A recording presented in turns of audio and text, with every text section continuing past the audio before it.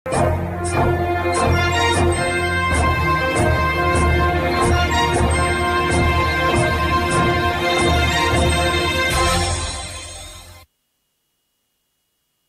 ena keterekerero n'obunkenke bikyali by'amaanyi ddala mu nsi ey'okumuliraano eya Kenya nga bannansi wamu n'ensi endala balindiridde ebitongole ebigenda okulangirirwa ebyavudde mu kulonda pulezidenti okwabadde mu nsi eyo. Ebifo ebisinga obungi ku ddaala erya babaka ba palamenti mu palamenti enkulu n'ento wamu ne bagavana ab'amasaza byo we twogereranga abakulu mu kakiiko k'ebyokulonda bamaze okubirangirira naye nga bakyagattagatta okuwa ekisembayo ku kituufu ekyavudde mu kulonda pulezidenti okwabadde mu nsi eya Kenya. Na buli kati abasajja ababiri kwaba abana abesimbyewo okuvuganya bakyali mu kuvuganya okw'amaanyi nga ku bombiriri tekunnabaawo mukakafu ddala nti yayolekedde okulangirirwa nga omutuufu eyawangudde okulonda kwa bonna okufuuka pulezidenti ow'ensi eya Kenya. Era na buli kati wakyaliyo amatankano obanga ddala ku babiri anaabawangudde okulonda nga ddala anaaweza ebitundu 50 ku buli 100 waakiri gattako akalulu akalala kamu asobole okulangirirwa obutereevu nti ye pulezidenti wa Kenya ow'okutaano awatali kudda mu kalulu ak'envuunula bibya. Emikutu gy'amawulire egy'enjawulo egyabadde ku mulimu ogw'okugattagatta nga gisinziira ku kiseera ekyawamu ekyateekebwawo akakiiko k'ebyokulonda okugyamu ebitongole ebivudde mu kulonda we twogerera bino nga tegikyaweereza butereevu ebyo bye bigatta ng'omulimu gwayimiriddemu naye nga teginnawa nsonga yonna kwe gyasinzidde okukola ekyo. Wabula yennyini ntebe w'akakiiko akavunaanyizibwa ku byokulonda mu nsi ey'omuliraano eyo eya Kenya Wafula Chebukati yeekwasizza ba ejenti abeesimbyewo ku bwa pulezidenti nti bennyini be bakereyezza enteekateeka ey'okumaliriza omulimu ogw'okugatta obululu okuwa ekyenkomeredde ku mutuufu eyawangudde obwa pulezidenti mu kulonda okwabadde Kenya. Wafula Chebukati bw'abadde ng'ayogerako eri bannamawulire ettuntu ly'olunaku olwaleero agambye nti ba ejenti ab'abantu abavuganyizza ku bwa pulezidenti beewadde omulimu ogutali gwabwe ogw'okulaba nti be bakakasa obutuufu obwa ffoomu entongole ezikozesebwa mu kulangirira ebivudde mu kulonda mu bitundu eby'enjawulo nga be baagala okukakasa obutuufu bwazo omulimu gw'agamba nti si gwabwe. Akakiiko k'ebyokulonda Kenya olwaleero koogedde ku bigenda mu maaso mu kugatta obululu era nnyini ntebe waako ono Wafula Chebukati agamba nti essaawa yonna bajja kuba balangira ebyenkomerero ebinaaba bivudde mu kulonda nga bamaze okwetereeza obulungi era nga byonna bamalirizza okubigatta.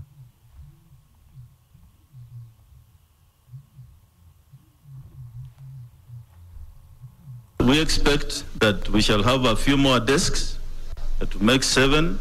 I'm directing that each desk should not take more than 15 minutes per returning officer. And perhaps I was here the whole of last night until this morning. I observed a few incidents of disruption of the process.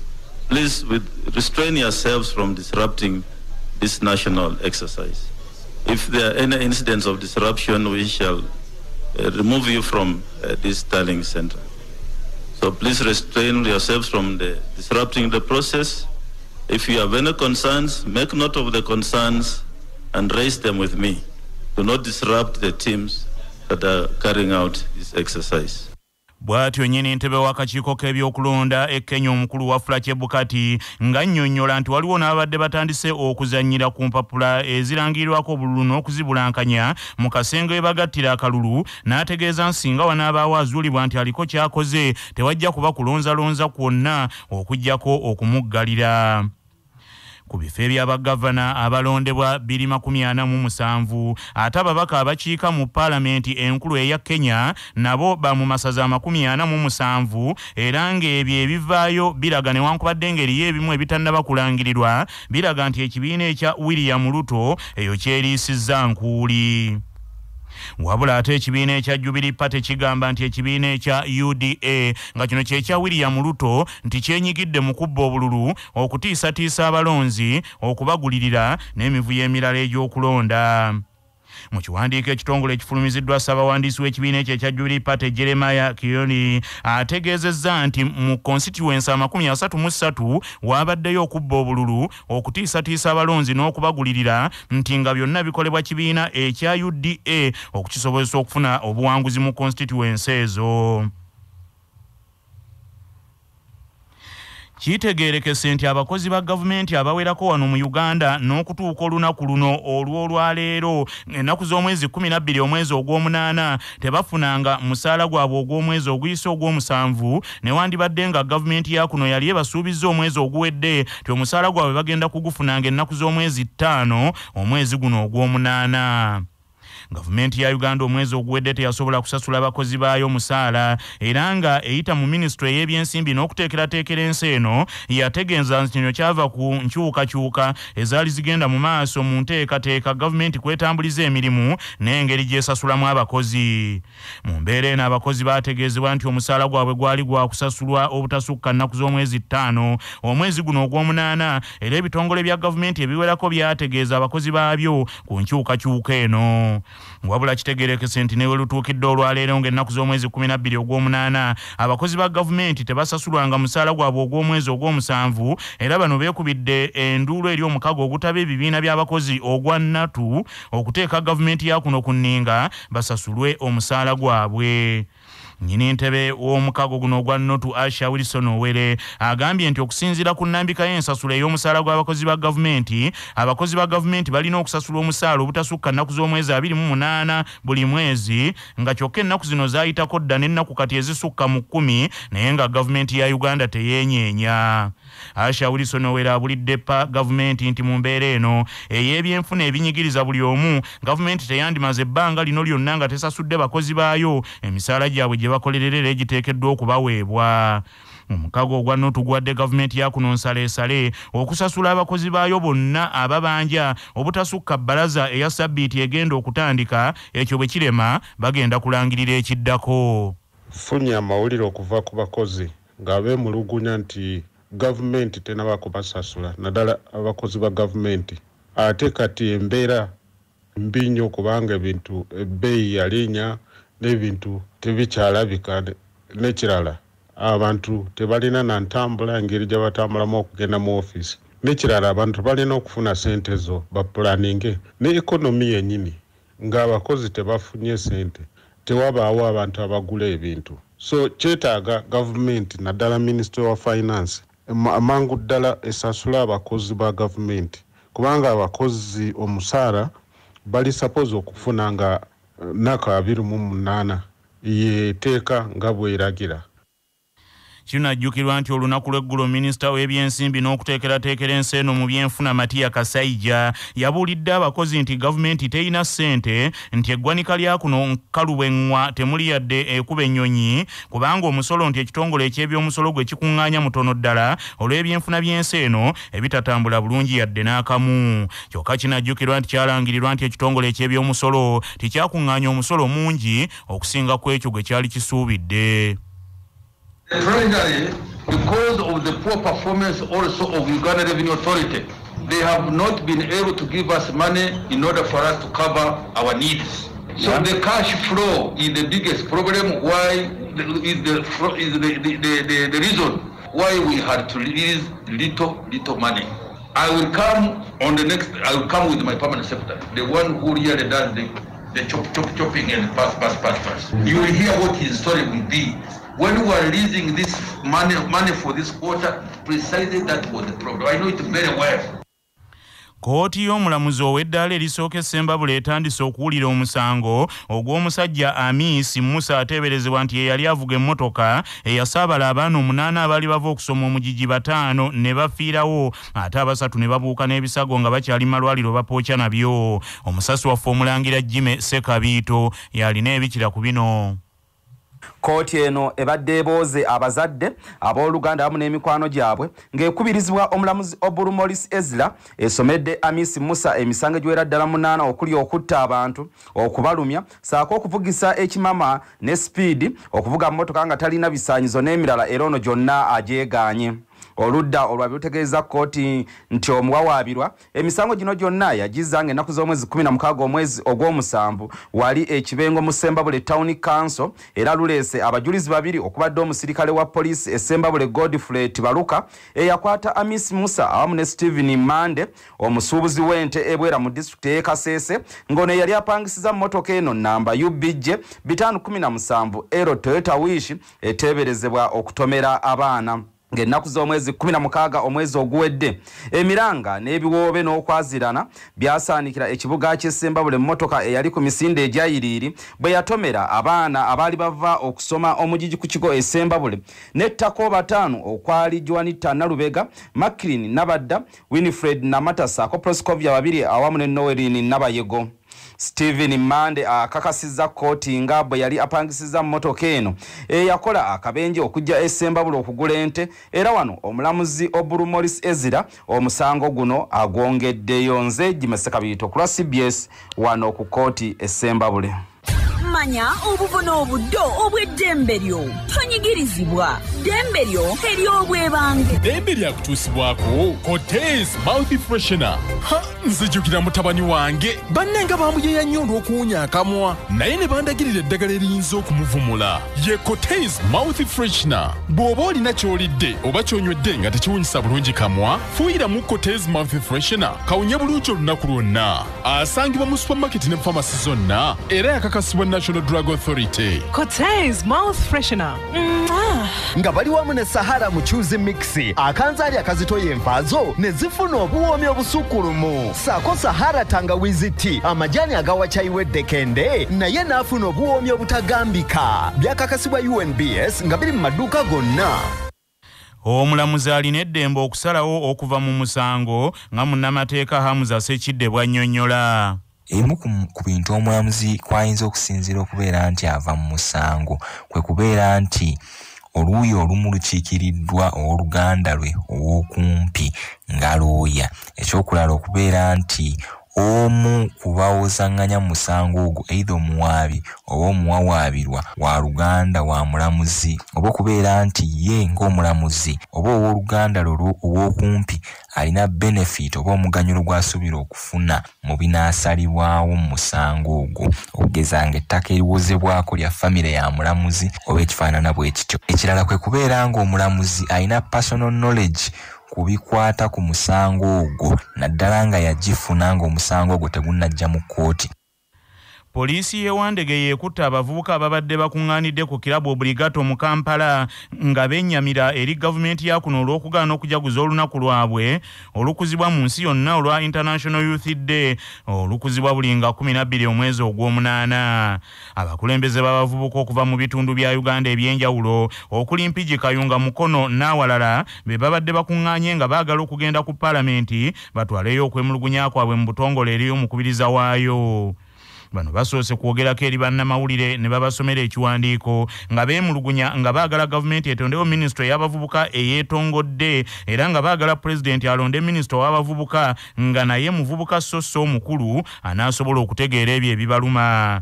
Bano beewuunya nti gavumenti tesobola kukwata bukadde bwa nsimbi 30 obwa Uganda okutegeka olunaku lwabwe kyokka ng'ate ekibiina ky'NRM kyasaasaanya obuwumbi nga 17 mu kulonda kwokka. Kwata kwasolo kuba tuli ku lunaku lwaffe olw'abavubuka tebatukiriza olucelebratinga kati ate batukwata. Weebuuza lwaki batukwata ki kyetukoze? Celebration day, International Youth Day celebrations for the youth in this country. Kati tuba nga tukoze press conference twebuuza lwaki tetucelebrate nze mu Uganda nawo kuba musango.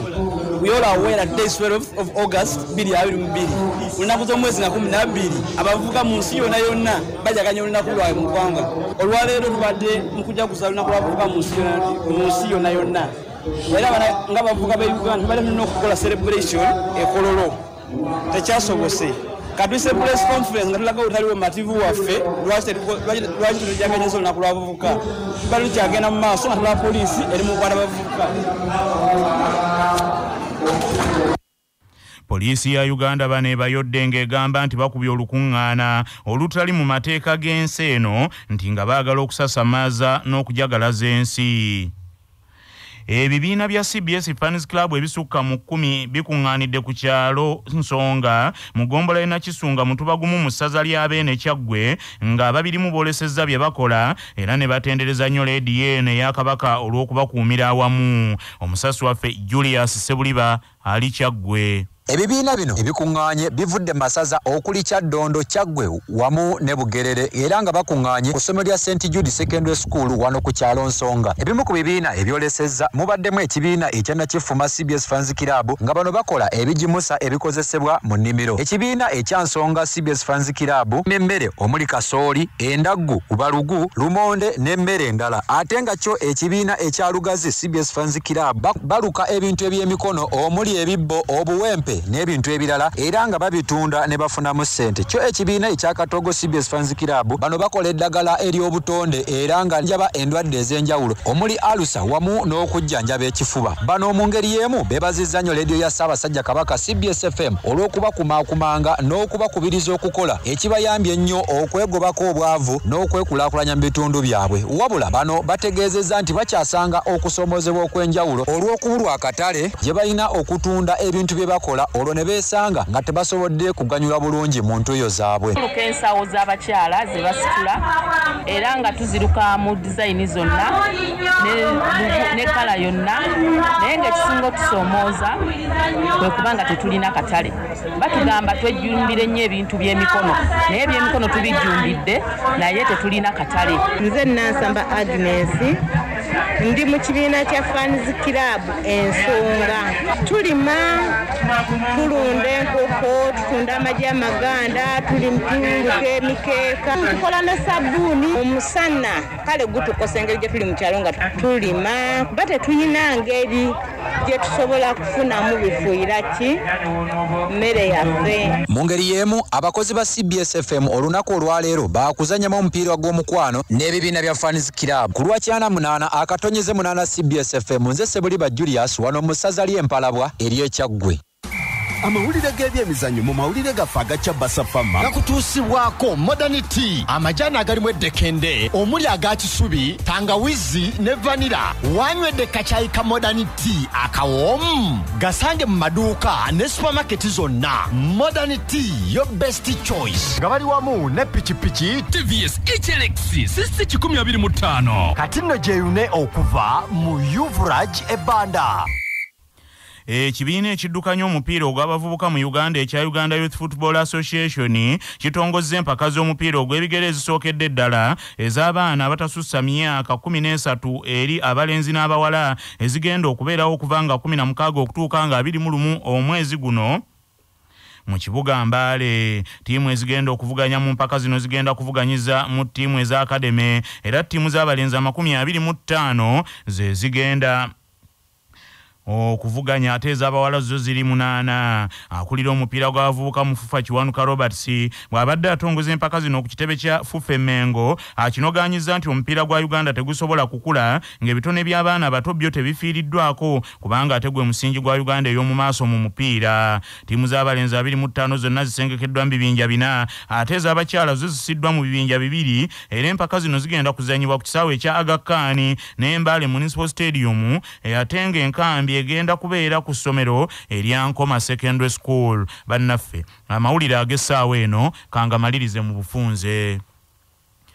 Obunkenke na buli kati bukyali bw'amaanyi ddala ku muliraano mu nsi eya Kenya ng'abaayo balindiridde akakiiko kabyako ebyokulonda okulangirira ebitongole ebyavudde mu kulonda pulezidenti okwabadde mu nsi eyo wakati mu William Ruto ne Raila Odinga okuba mu kuvuganya okw'amaanyi nga tekinnamanyika mu butongole obanga ku bombiriri anaabawangudde ddala anaaweza ebitundu ebiragirwa mu mateeka 5 ku 10 waakiri gattako akalulu kamu naye nga nnyini ntebe w'akakiiko ak'ebyokulonda Kenya nga ye Wafula Chebukati ategeezezza nti ba agenti abeebesimbyewo bennyini be bakereesezza okugattagatta n'okumaliriza okulangirira ebyo ebyavudde mu kulonda olw'okwefuula nti ate be balina obuyinza obukakasa obutuufu bw'empapula ezirangirirwako ebyavudde mu kulonda mu bitundu eby'enjawulo ng'omulimu guno kyeguvudde gulwawo.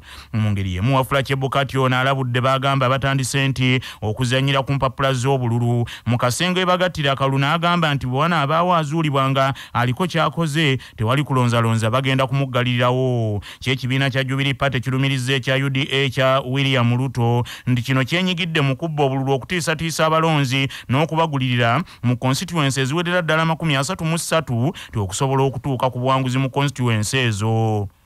Kitegeerekese nti abakozi ba gavumenti abawerako wano mu Uganda n'okutuuka olwaleero nga 12 Ogw'omunaana tebannafuna musaala gwabwe ogw'omwezi oguyise ogw'omusanvu newankubadde nga mu mateeka amatongole balina kusasulwa buli nga 28 buli mwezi. Bannaffe amawulire ag'essaawa eno bwe gatyo bwe gagenze tova ku leediyo ey'obujjajja.